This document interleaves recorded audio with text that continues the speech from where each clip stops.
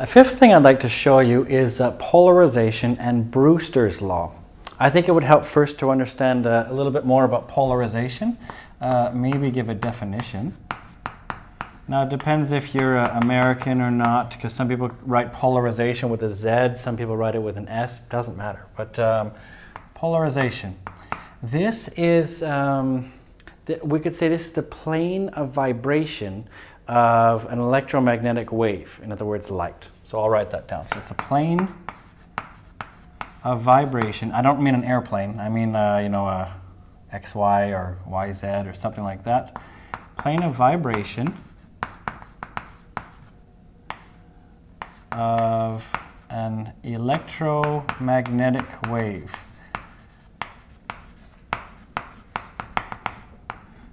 In other words, light. Okay, electromagnetic, I mean light. So what happens is this. Imagine you have light, and light is coming by. It's hard not to think of that stupid joke I have about a light wave, now that I'm drawing one. But I've got light, and I'm going to assume it's a wave, and I'm going to say that it travels this way. Okay, it goes to the right.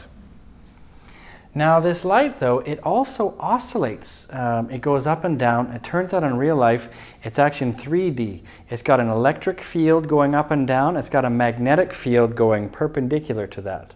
So in this case, it's hard to draw in 3D on a two-dimensional board. So let's assume this right here is the direction of oscillation right here. So it oscillates this way. Let's say of the electric field. Well then, if it oscillates this way, and let's say straight up and down, then I could say that this thing is polarized vertically. But the problem is, light that comes out from the sun is not polarized. Well, it's randomly polarized, we say. There was one photon maybe does this, another one does something weird. So when we talk about polarization, we talk about, imagine it's like it oscillates one way, or it oscillates that way, or this way, as it's coming towards you. Imagine it's oscillating like, up and down, or maybe another one's going like this, another one's like this. So they're randomly polarized. See, if something is polarized, it means, all of it is oscillating straight up and down, coming straight for you, always like this. Real light doesn't really do this very much. So I'll say this, that maybe I'll say sunlight is unpolarized. In other words,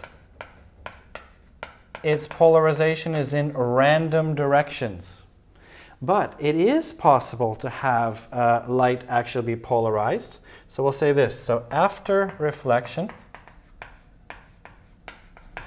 so if light actually bounces off something, the light is plane polarized. In other words, in a a nice all up and down or left and right or something like that. Light is plane polarized, parallel to the surface, it turns out, if the following happens.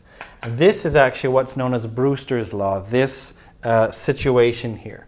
So here I've got my surface. Here I've got some sort of index of refraction. This is a bit like what we were looking at Snell's law before. So if I've got this right here, let's say this is air. So that would be n equals 1. And this is some n value.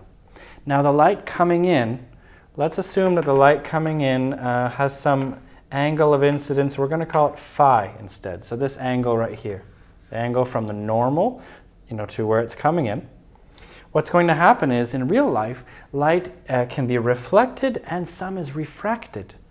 But there's a special situation, okay? If the reflected light is perpendicular to the refracted light. See this right here? So this is refracted, and this is reflected. So if two things happen, okay? If number one, if the reflected light is perpendicular to refracted, maybe I'll say that right here. So if reflected, I'm going to write this symbol right here.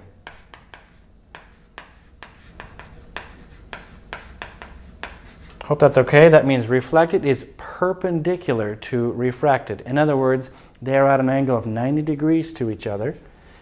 And we have this situation right here, that n has to equal tangent of phi.